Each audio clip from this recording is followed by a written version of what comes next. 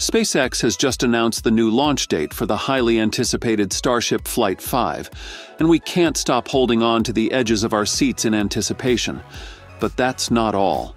New information just revealed that SpaceX is secretly making plans to land Starship rockets off the coast of Australia. So, get ready as we take an inside look at these game-changing updates. Just when we thought we had the timeline down, Elon Musk and his team threw us a curveball.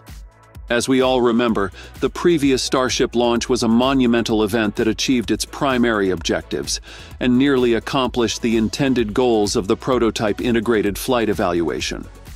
Well, SpaceX has been diligently working on the new Starships, so naturally, fans assumed they would be well on their way to the integrated flight test, IFT-5.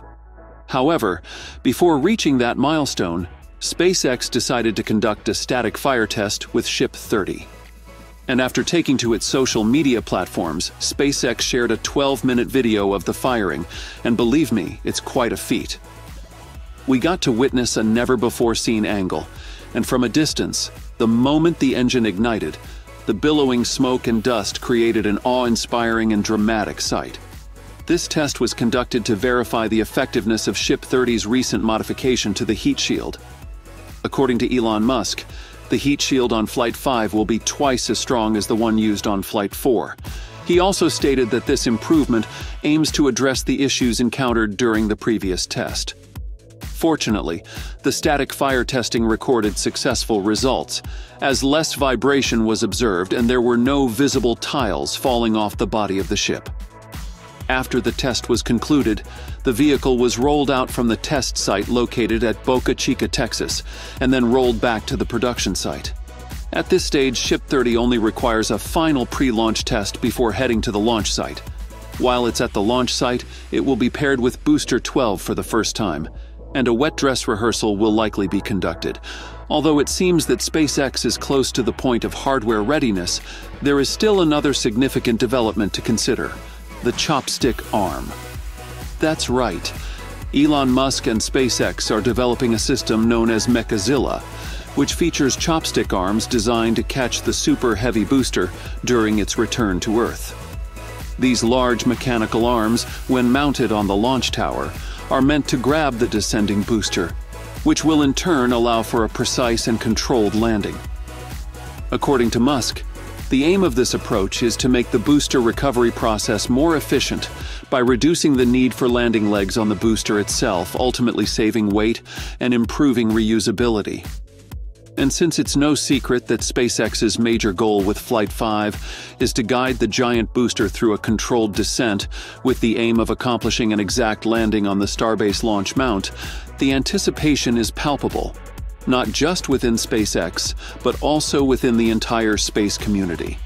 While strengthening the heat shield is an important step towards addressing its past issues, there is another important consideration for this mission.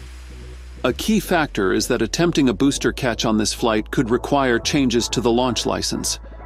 This license, which has already been adjusted to allow multiple flights, currently only covers missions that adhere to the objectives of Flight 4.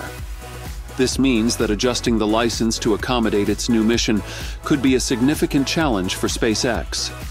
This would also explain why, after Musk and the SpaceX team revealed a change of plans, everyone wondered if they had encountered a problem with the mission's legal requirements.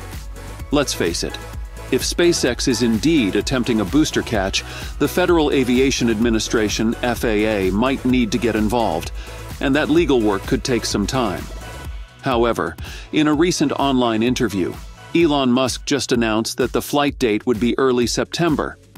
And just like we guessed, he disclosed that the continuous delay is due to the need to secure the FAA license before the launch can proceed. Well, now that we've explored the latest developments in Starship's testing and SpaceX's plans, let's consider the broader implications of this mission. How will these advancements shape the future of space exploration? Firstly, the development of innovative technologies like the Mechazilla chopstick arms will lead to a significant leap in rocket recovery techniques. If successful, this approach will not only revolutionize how rockets are launched and landed in the future, but it will also make space missions more cost-effective and sustainable. By reducing the need for landing legs, SpaceX intends to save weight and increase reusability. It is also important to note that the changes and enhancements that are being made to Starship and Booster 12 are more than just small improvements. They represent a shift toward a more superior and scalable approach to space travel.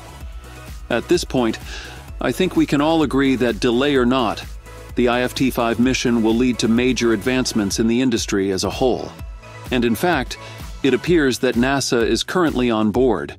The agency just recently picked Starship to be the first crewed lander for its Artemis program of moon exploration. Moving on to a more recent update, while SpaceX continues to refine and test Starship for its future goals of lunar and Mars missions, there have been whispers that the company is currently looking to expand its global reach. In a surprising move that highlights SpaceX's evolving strategy, 3 anonymous sources just recently revealed that SpaceX plans to establish its presence in Australia.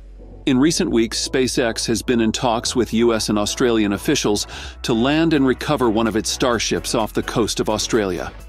According to anonymous sources, Elon Musk claims that enabling a bigger presence in Australia could bolster security ties between the two countries. This latest development comes on the heels of SpaceX's recent achievements in rocket recovery.